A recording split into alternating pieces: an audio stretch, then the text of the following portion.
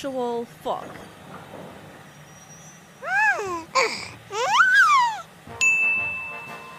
What is that thing doing all the way up here?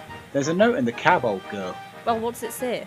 It says, "Have gone for meeting. You're the only engine I could rely on. Please take good care of my daughter for a few days. Money and diapers are in a tender. Lots of love, North Star. P.S. Do not feed her sugar. She goes crazy on this stuff."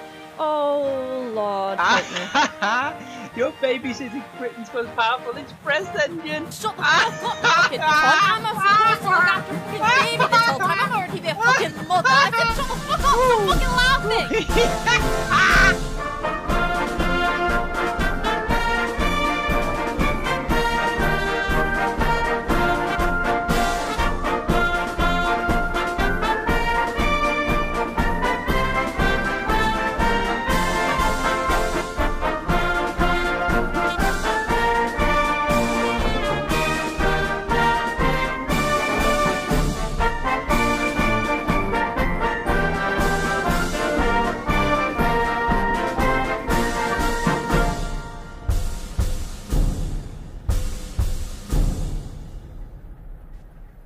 One morning, Logan was impatient. He was wearing a new coat of paint and longed for everyone to see it. The other engines were still dozing, but not Logan. Driver should be here by now. What's he doing? Sleeping, you idiot. But that means I'll be late. The coaches will be waiting and the passengers will get cross. You don't even pull coaches, mate. We all know you just want to show off. No, I don't. The very mention of it is absolutely diabolical, dear chap.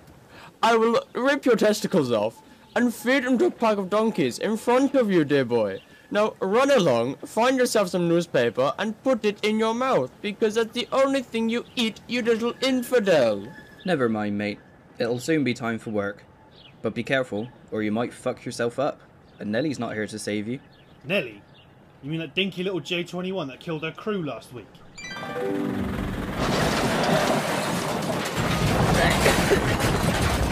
I'm okay.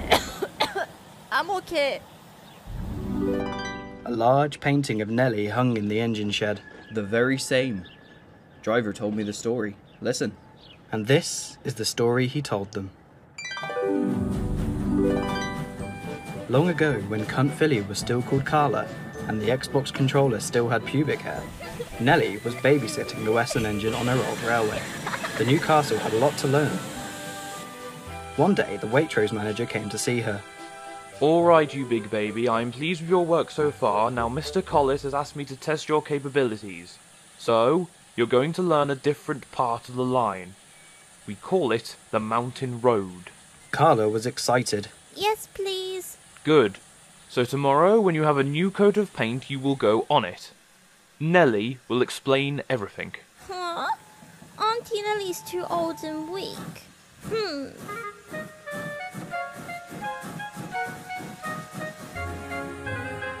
The next day came. Alright, listen up, Carla. The mountain road is difficult. I'll lead. Nuh-uh. How can I learn with you blocking my face? Alright, suit yourself. But never mind the view. Look at the track. Later, the engines set off. Alright, darling. Look at the track. Don't look at the sheep and the other fluffy animals.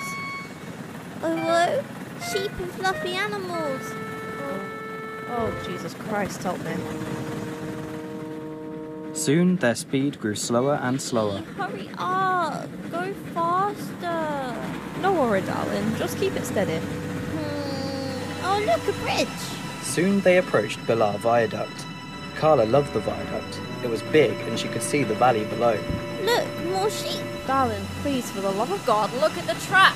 One moment, everything seemed safe. Then suddenly...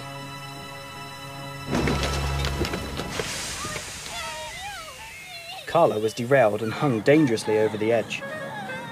Nellie bravely held on with all her strength. Stop shaking, you big baby. I can't hold you if you shake. Nellie's driver and fireman worked quickly to make the engine safe again. Then came the alarm. Vodka! Nellie needs orange juice, quickly! Luckily, the signal box was nearby. Soon everyone was passing jugs, kettles, buckets and saucepans filled with pee until Nellie's thirst was quenched. All the while, the little northeastern engine was building strength. At last, with everyone's help, she was able to pull Carla with great difficulty back onto the rails.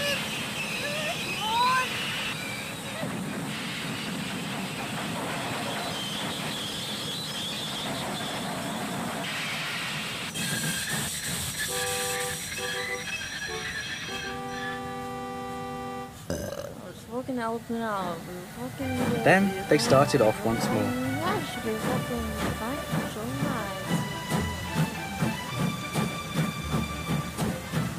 The Waitrose manager was waiting at the top station. He apologised for the incident. I apologise, ladies and gentlemen, for the delay and indeed the drunkenness of my engine. However, I am the Waitrose manager, so you can stick it up your arse. You, sir! This bloody railway is a bloody hazard! That great big engine nearly dragged our train over the fucking viaduct! This is a shit railway! Carla was grateful to Nellie. Thank you for saving me even after I was so rude to you. Oh, you said you could have been. Would have been pay if you'd been fucking destroyed. That's very dark, Auntie Nellie.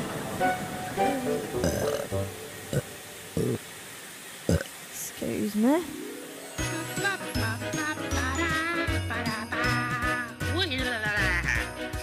You better watch out, you better not cry, you better not pout, I'm telling you why. Inspector Ivy's coming to town.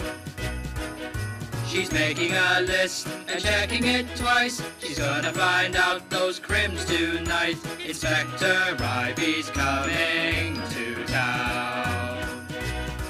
She sees them when they're sleeping. She knows when they're awake. She knows if they've been bad or good, so shut up for goodness sake. You better watch out or you're gonna die. This Ivan is out and has plenty of time. Inspector Ivy's coming to town. You better watch out or you're gonna die. This Ivan is out and has plenty of time. Inspector Ivy's coming to town.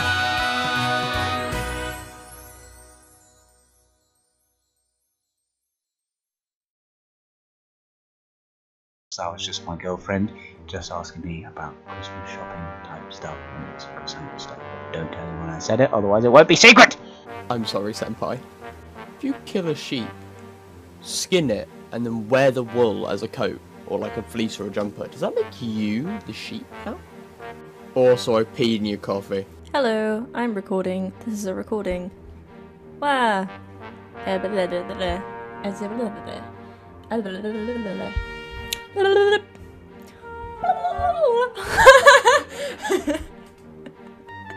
I think that's it. I think that is it. Cool.